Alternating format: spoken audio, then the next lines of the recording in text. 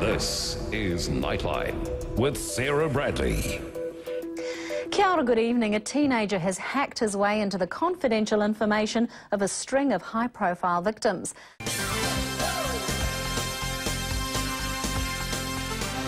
Good morning and welcome to the show. Now, we're going to be continuing Christchurch coverage with extended bulletins from One News on the hour, every hour. Is there a risk that you won't be able to do the film now? We'll have to see. I don't want to give the producers the impression that I'm sitting waiting. Kelly Osbourne is here. My goodness, what a ruckus you have created and all this attention. How do you sort of keep yourself together and keep yourself composed?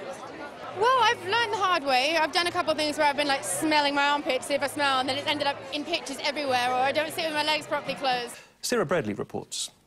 Air New Zealand engineers were angry and despondent despite only a fifth of the expected layoffs so far being confirmed. The remaining engineers will learn their fate in February, with the 110 laid off today finishing work within a month. They will receive a redundancy package, and their unions say they'll look at whether those who want to stay can be redeployed within other parts of the company. Sarah Bradley, 3 News. Jeffrey, welcome to the show. Thank you, Sarah. Did Barry Humphries ever come to visit you in prison, and if so, did he dress up as Dame Edna? He did come because he's a close friend, and close friends did not desert me. They stood by me. Shane has got a whole lot of projects on the go, including a bit of professional poker playing, but you like the races as well, I guess?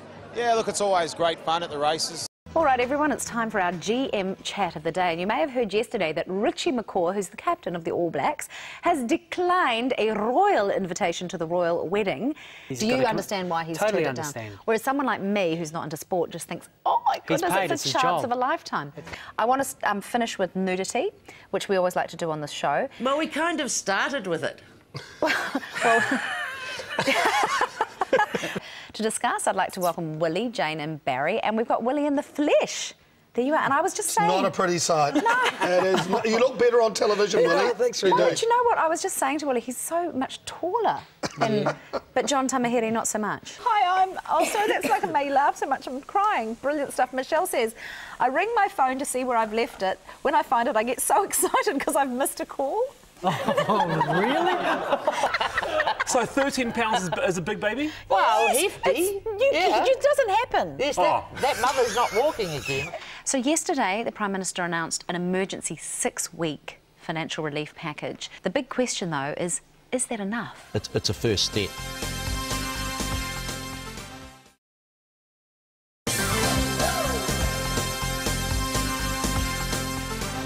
So Ian McKellen is back in New Zealand to perform in Samuel Beckett's Waiting for Godot, and he's here in Wellington for the beginning of the season. Great to have you on the show, Sir Ian. Thanks for joining me. Lovely to be here. So you were instrumental in getting this tour of Waiting for Godot to New Zealand, I understand. It wasn't in the original plan. It's what I do for a living. I persuade people to come to New Zealand.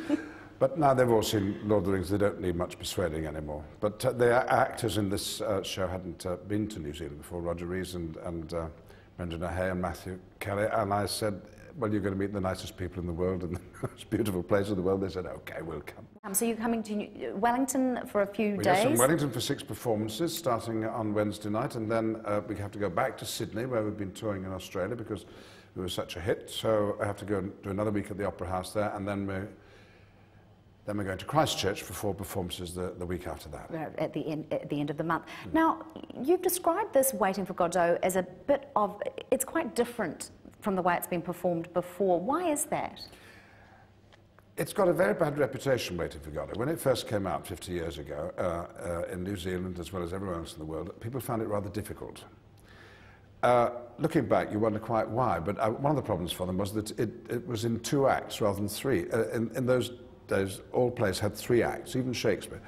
But Beckett decided, no, we'll have a play that's just in 2 parts with an interval. Even something as simple as that seemed to disturb people. And then when it didn't seem to have a story that came to an end, they were puzzled. But then, you know, life doesn't come to an end, does it, until you die?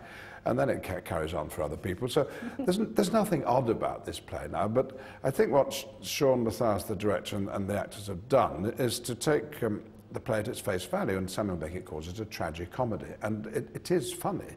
There's something amusing, if not for the participants, the people who are doing the waiting. There's been some terrible Holocaust, and they don't have anywhere to live, Dee and Gogo, and they don't have any money, they don't have enough to eat.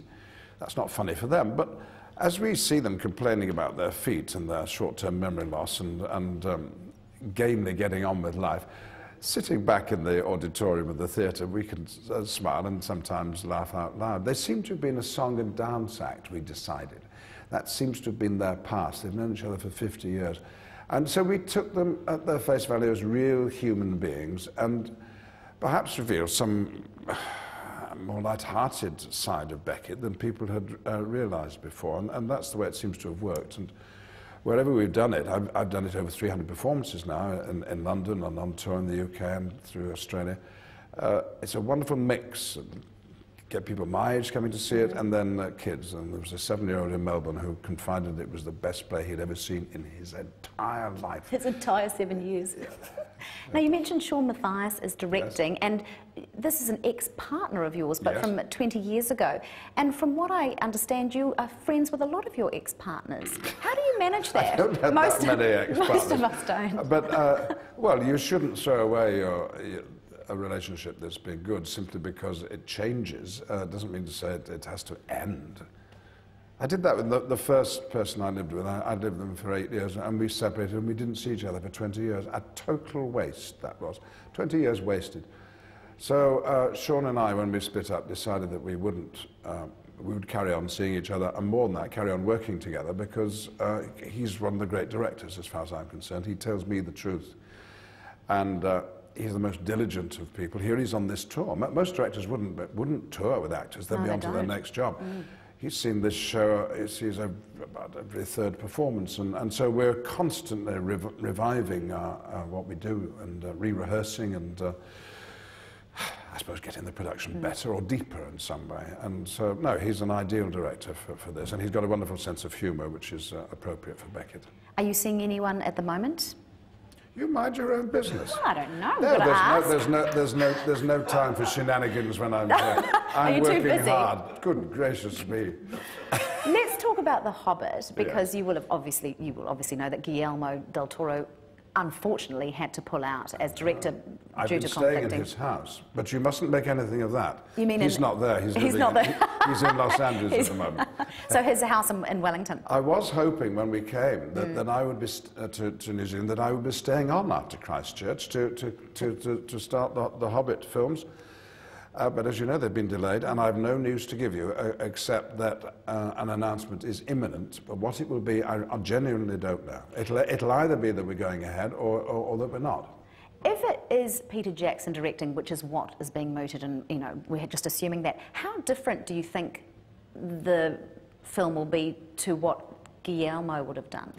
Oh, I can't anticipate that. And I think it would still, if that's the outcome, be some sort of collaboration, because Guillermo has participated in writing the script, and I know done many of the designs, but always in collaboration with Weta and Peter Jackson's, who is a producer after all, and one of the scriptwriters. So I think the Del Toro influence will be there, but I really can't anticipate. There have been delays. Is there a risk that you won't be able to do the film now, just the same way as Guillermo? Well, I'm not under contract, and my time is running out, and I'm enjoying working in the theatre, and frankly, I would like to race after waiting for God to get on with doing another play, but we'll have to see. I don't want to give the producers the impression that I'm sitting waiting. Waiting. Only in this play are you waiting. Now, theatre is obviously something that you're really passionate about, but you have done so many incredible films. When I was reading about you last night, doing a bit of research, Gods and Monsters, that wonderful play with Will Smith, 6 Degrees of Separation. 6 Degrees of Separation. Yeah. When you look back at all the film work you've done, who have you most enjoyed or been most impressed with acting against? Can you pick one actor? Oh, these questions. I'd say William Hurt, who I did a little film with called Never Was. And you really have to scour the internet to find that. It was a wonderful film and had a very starry cast indeed. But I long admired William Hurt, and we got on extremely well. We were filming together in Vancouver, and he's got a wonderful sense of humor and an absolutely adamantine professionalism in the way he works, which I approve of. So when he turned up to see Godard in London, I was thrilled to meet him. And then when he turned up again to see the play, and a third time, and when we were in Sydney, came a fourth time to see the production. And it's one of the actors I most admire. That's very satisfying. That must have been such a thrill for you. You were knighted in 1991. It's said that the first sort of actor of your generation to get a knighthood. It wasn't just for your acting, though. It was very much for your activism to gain equality and gay rights. How much is that still a part of your life? Or do you think you've sort of achieved what you needed to achieve in that area? Well, any civil rights movement will tell you that the easy part is changing the law. It doesn't seem easy, because you have to persuade people, but at least you can argue the case. And when it's a matter of treating people equally, we're all born equal, and we should be treated equally by the law. That principle is increasingly understood. Not entirely, but New Zealand has led the way in that regard. And pretty well now in the UK, the laws are in place. The bad laws have been repealed, and they've been replaced by good ones. However, you've then got to achieve what you might call social equality. You've got to persuade everybody that the law is the changes in the law are right, and that old prejudices should die like old laws should die. And that's a much more difficult job, because prejudice comes from all sorts of places, from people who don't realize that the world has changed, and that our knowledge of human nature and human beings has changed.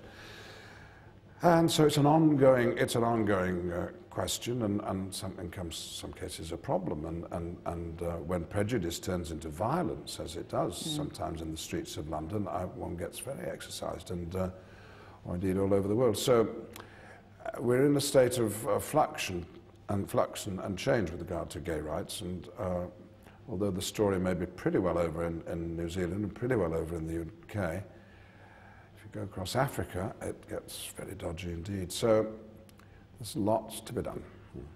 Well, it's wonderful to have you in New Zealand again. Thank you very much for bringing this play. No, I'm delighted to be back. And it's great to have you on the show again. Thank you so much, sir. Bye-bye.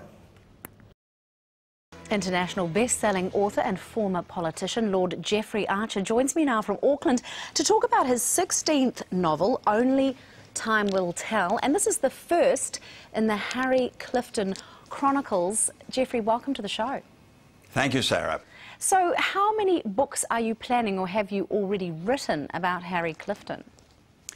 Only the first one, Only Time Will Tell. It's the first of 5 and will go from 1920 to 2020 and will cover the life of Harry Clifton in a period of 100 years. He's a boy born in the back streets of Bristol in England, and he's the son of a docker, and his family assume he will be a docker until at the age of 7 they discover he has the most magnificent singing voice, and his whole life changes. And volume 1 of the 5 volumes takes you from 1920 to 1940, when he wins a place at Oxford and has to decide whether he will continue with his degree or whether he will go to war. The way you've written the novel, which is an interesting way, I mean, it's not a new way, but you write about the same periods, but from different people's perspectives throughout it. How hard is it to make sure you've got all your T's crossed and your I's dotted as you write a novel like this? Yes, that is the challenge, because if you're going to write the first part of the section, and it's only a small part, in the first person, what actually happens is you move the story along with each people. There's 7 people in this book who really matter. There's Harry, his mother Maisie, there's his would-be father-in-law Hugo, there's Giles, his best friend, there's Emma, there's old Jack Tar, and as the story moves along, you actually follow it through their eyes. So they bring you up to date on what you think you've seen. They answer some of the mystery that is there, before the story moves on. So you're planning in 100 years of this chap's life, I mean, assuming he has a long life, obviously. When you're writing, you've written the first novel, do you already have an idea of how this whole series is going to pan out? That's a very fair question, Sarah. The truth is no. When the first book was finished, my secretary, having read it, she was the first human being to read it, she said, "Well, what happens to Harry now?" And I said, "I don't know."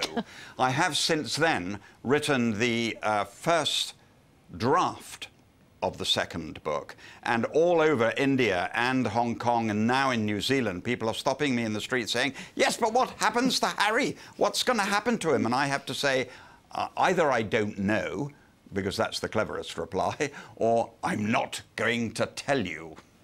But it's been fun, and the real challenge will be with 5 books, and I frankly haven't got a clue what happens in book 3, 4 or 5, but then I'm not a writer, Sarah, I'm a storyteller. And it says on the back here that, you know, #1 bestseller, but the greatest storyteller of our age, probably the greatest storyteller of our age. So when you say you're not a writer, you need to be able to be a writer to be a storyteller, don't you? You need to be both. But a writer is someone who probably has a very good education, a tremendous command of languages, and well-read. The gift of telling a story is like being a ballet dancer, or being a painter, or being a singer. It's something totally and completely different, and it is a God-given gift. If you can combine it with writing, then you're both. But I've always looked upon myself as a storyteller. I was slightly embarrassed last year when the French gave me a major literary award, and when the London Times rang me and said, "Well, you're no longer a storyteller, Geoffrey, now you've won a major French award," and I said, "No, don't tell anyone, it'll harm the sales."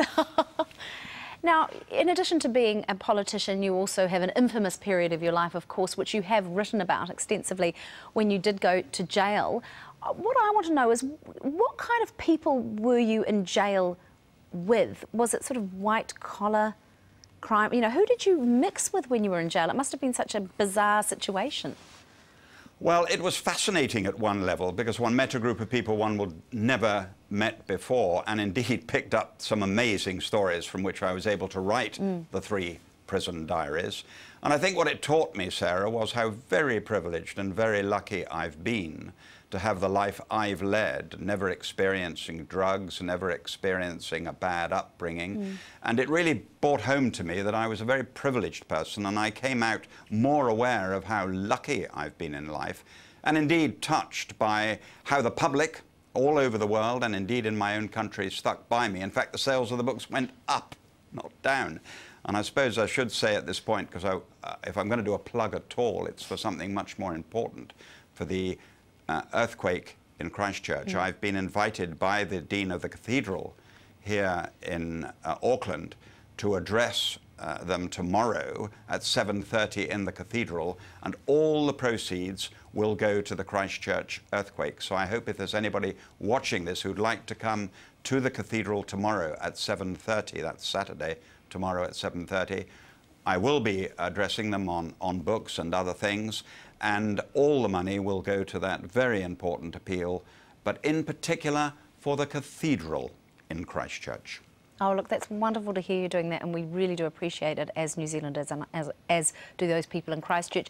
Now, you mentioned that after you got out of prison, the sales of your books Sarah, can I just say one thing? Sorry, yes. I apologise, No, because you raise a very interesting point. I want people to realise, because I became aware of what was happening in Christchurch, sitting in England watching a television. I want you to realise that if there's ever been any doubt about the affection between the British people and the people of New Zealand, you wouldn't have been any doubt if you'd come to England at that time. You led the news day after day, both in the newspapers and on television, and I realised there and then that the affection that what has always been between these 2 great nations was just as strong as it's ever been. That's wonderful to hear, and my sister lives in London, and she's been there for 15 years, and she said the same thing. It was incredible. And also, you're probably aware that Prince William is actually in Christchurch. Yes, he seems to be doing very well. He's doing well, isn't he? Mind you, we lose rugby matches when he comes, so we won't send him home. We don't want to lose any rugby matches. Look, getting back to my question, and we actually have a photo here, you said you received so much support, even having been incarcerated, obviously, and your sales of your books went up. And you've had a couple of high-profile supporters. Margaret Thatcher is one, and also Barry Humphries, and I think we have a photo there, as Dame Edna. When did Barry Humphries ever come to visit you in prison? And if so, did he dress up as Dame Edna, or was it, what's his other character, the one who's the sort of beer-swilling Australian? Les Patterson. Oh, yes, somebody, yes, yes. The arts minister. Or did he just come as himself? He did come because he's a close friend, and close friends did not desert me. They stood by me. Barry came to prison to see me and, of course, caused a riot within the prison, as you can imagine, because everybody wanted to say hello to him. But good friends don't desert you, and one of the most touching things, I mean, this is 10 years ago, of course, one of the most touching things was that when I came out, I worried that I might lose some friends, and I was delighted that when I sent out 400 invitations to my 2 Christmas parties, that only 6 people out of 400 turned it down. So I'm very proud of the fact that my friends stood by me. That's a big part, actually, of your first novel in your chronicles, the friendship between the 3 boys. How much of your novels is based on yourself, even just from a character development perspective? Well, I think in Only Time Will Tell, because it is going from 1920 to 2020, and I was born in 1940, so the second book begins with my life. It's slightly autobiographical, and I bring in human beings I've met and come into contact in my life. I find always that if you write about people you've actually met and actually dealt with, it's more real. And people feel, yes, those are real people, Jeffrey, and I was able to empathise with them. So, yes, it is, I'm bound to say, slightly biographical. Well, look, it's such a pleasure to have you on the show. Thank you so much for coming on. Congratulations on your first novel of the Chronicles, your 16th novel, in fact, Only Time Will Tell. And best of luck with tomorrow morning at the Cathedral. I presume you mean the Parnell... No, tomorrow afternoon. Tomorrow evening at 7:30. Oh, sorry, I thought it was in the morning. Gosh, thank goodness you corrected me. Tomorrow evening at 7:30 in the evening. And thank you for your kind comments, because I've just heard a few minutes ago the book has gone to #1 in New Zealand. So thank you very much indeed. Woo-hoo-hoo. And I hope everyone gets out and supports you and comes along to hear you tomorrow night. And because all that money is going to Christchurch, we do appreciate it. Thank you so much. Thank you very much. And for more information on Jeffrey Archer and his new novel, Only Time Will Tell, please see our website. Air New Zealand has decided to go ahead with the axing of over 100 engineering jobs, killing off the department that services the engines on its wide-body jets. But it's held off cutting around 500 others after getting a counter-proposal from the union that both sides agree could save some of them from the chop. Sarah Bradley reports. Air New Zealand engineers were angry and despondent despite only a fifth of the expected layoffs so far being confirmed. Basically, how the management cock up, they haven't made up their minds what they want to do. No comment. 110 mainly Auckland staff will lose their jobs, their fate made more difficult by the specialised nature of their work. If they want to stay in the industry, they will really have to go overseas to do that. And if they want to stay in New Zealand, they are most likely going to have to leave the industry and do something completely different. Family, kids, house, the wife, mortgage, that's the first thing. And get on with it. Seriously, just get on with it. The Engineers Union says it's disappointed the 110 jobs couldn't be saved, but Air New Zealand agrees there is a real possibility that at least some of the 500 remaining jobs can be. We may not get to the full $48 million savings that the airline wants on that part of the proposal, but we'll get as near as damn it to it. And I think what we'll be saying to the airline is that there is a value in having that work here. The airline says it will save $53 million over the next 5 years by losing the engine work done by the 110 staff whose jobs have gone. New Zealanders embrace competition. They're not prepared to pay a premium to travel on Air New Zealand because our engineering costs are higher than our competitors. So you do have to make tough decisions. Air New Zealand says significant changes would be necessary for the remaining 500 engineers to keep their jobs. It does mean changes to penal rates, to shift allowances and to overtime. The remaining engineers will learn their fate in February, with the 110 laid off today finishing work within a month. They will receive a redundancy package, and their unions say they'll look at whether those who want to stay can be redeployed within other parts of the company. Sarah Bradley, 3 News. An Auckland lawyer says a woman may have scammed several banks out of $500,000 after an elaborate identity fraud. The scam is one in a series of mortgage hoaxes facing the industry. Sarah Bradley reports. This is the woman lawyer Don Thomas says came into his firm to get a mortgage using false documents, including a New Zealand passport, credit cards and a house title. Well-spoken Caucasian lady, ordinary New Zealand accent. Nothing at all out of the ordinary. Thomas says she secured a $180,000 mortgage from the ASB Bank against a house owned by a woman with the name she had assumed. He believes she may have struck again. Caucasian, 30s, 40, and that matches the description of the other 2 lawyers that I've spoken to who have been involved in exactly the same method of taking money. The ASB Bank confirms it lost the money and says it's working with police on the case. Don Thomas says it was a sophisticated operation, but his firm will change some procedures. The one thing that we didn't do was actually try and contact the lady at her home phone number, because during the day people are working, they're out and about, mobiles and emails tend to be the norm. So yes, maybe we have to wait till the evening and try ringing people at home for new clients as a verification. The latest fraud comes after a series of mortgage scams which has the industry on alert. We're not specifically making any changes to the way we do things. What we're cautioning our members to do is to take extra care in terms of the way they do things. Don't rely on, information that's not first-hand or not original. The Serious Fraud Office will be prosecuting several alleged mortgage fraud cases over the next few months, involving a number of different types of scams and sums of money, some over $1 million. Sarah Bradley, 3 News.